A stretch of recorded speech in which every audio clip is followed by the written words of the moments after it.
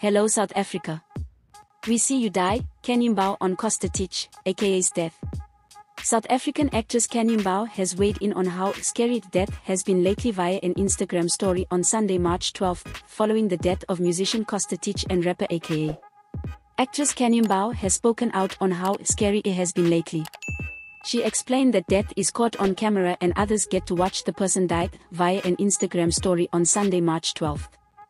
The craziest thing about death lately is, it's caught on camera. Like we see you die. Wild, she wrote.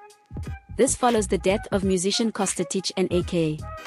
Musician and Amapiano star Costa, popularly known as Costa Titch, passed away at the Johannesburg Ultra Music Festival on Saturday night, March 11.